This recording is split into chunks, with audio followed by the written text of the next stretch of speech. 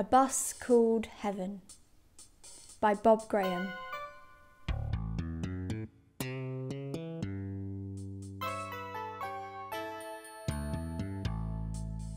Abandoned. The bus appeared one morning from a sea of traffic, right outside Stella's house, where no bus should be.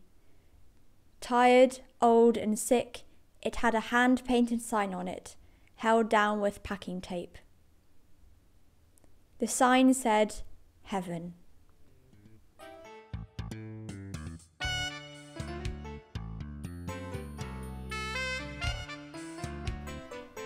A Bus Called Heaven by Bob Graham.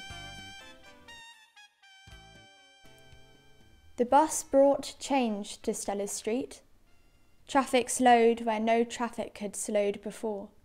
People stopped and talked together. Just a little, but they talked. Stella changed too. She took her thumb from her mouth, where it usually lived, and said, "Mummy, that old bus is sad as a whale on a beach." Then she pushed open the door and climbed on board. Stella, the colour of moonlight, stood among the bottles, cans and rubbish. She was so pale you could almost see through her. "It could be ours," she whispered. "Whose?" asked Nikki, Vicky, Alex, Yasmin and Poe. "What did she say?" asked Mrs. Demetrius.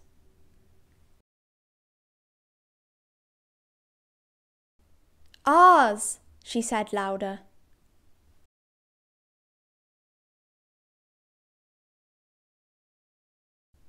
"Well, whoever's it is, it needs to come off the road," said Stella's mum. And when Dad came home that afternoon, he found an old bus where the front garden used to be. "The wheels stick out on the pavement," he said. "There are sure to be regulations." "Well, it's staying here," said Stella. "That's my regulation."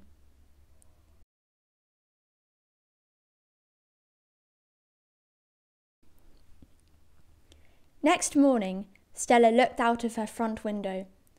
People sat on the wall, where no one had sat before. Under the bus were Esther, Rajit, Chelsea and Charles. "Mummy," said Stella, "I'm going out," and she joined them. That day the bus settled in. Weeds nudged up around the tyres.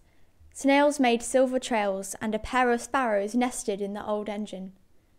While the children played, the grown-ups mopped and scrubbed and polished.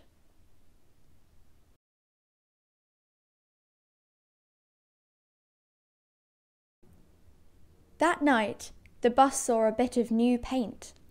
"Hello, boys," said Mum. "I've got an idea. Come back tomorrow and you can paint the whole bus. Make it sparkle." Next morning, Stella drew a picture for the rats to copy.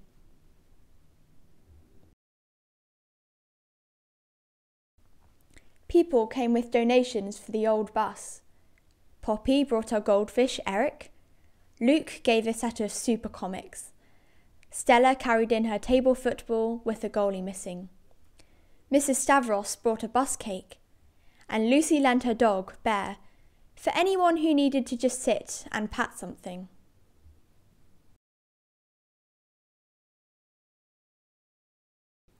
Life returned to the old bus. Stella's fingers fluttered and her footballers spun. Babies crawled. People laughed. Kids fought. Granddads scratched dogs. Meetings were planned.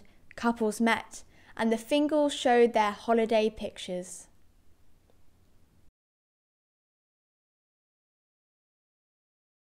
One Saturday morning, just outside Stella's house, there was music and dancing.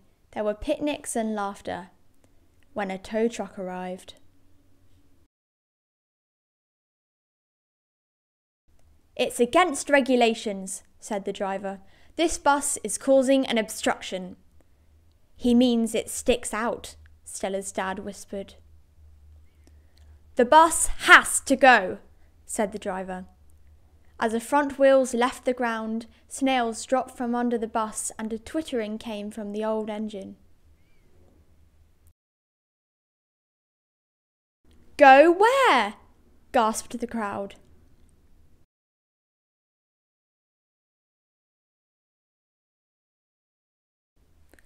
To the boneyard, came the reply.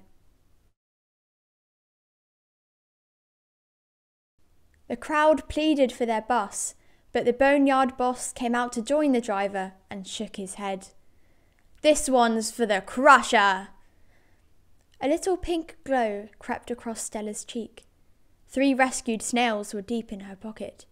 Excuse me, she said, shall we play table football? You can have the only goalie, but if I win, we'll keep the bus.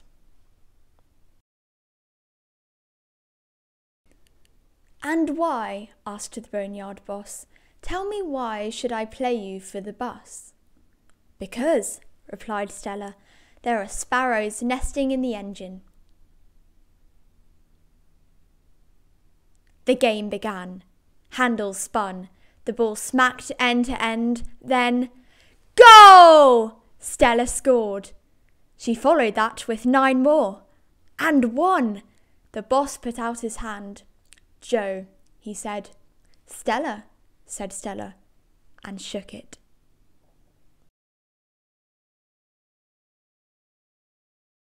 Then Stella ran to the front of the bus. Come and see, she said. Chicks! Amid the frantic flapping of the parent sparrow's wings, Joe the boneyard boss spoke quietly. Better get your bus to somewhere safe, kid. Somewhere out of the way. Thank you, said Stella, and the crowd cheered.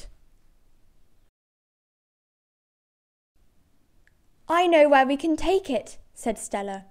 While the others pushed, she and Mum sat up front to steer, almost back to where they'd started from. And when the old bus came to rest at last, everyone else needed a rest too.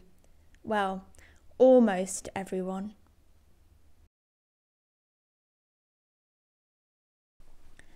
That evening, in the vacant allotment just behind Stella's house, music drifted high over the city, and the grass was danced flat around a bus called Heaven.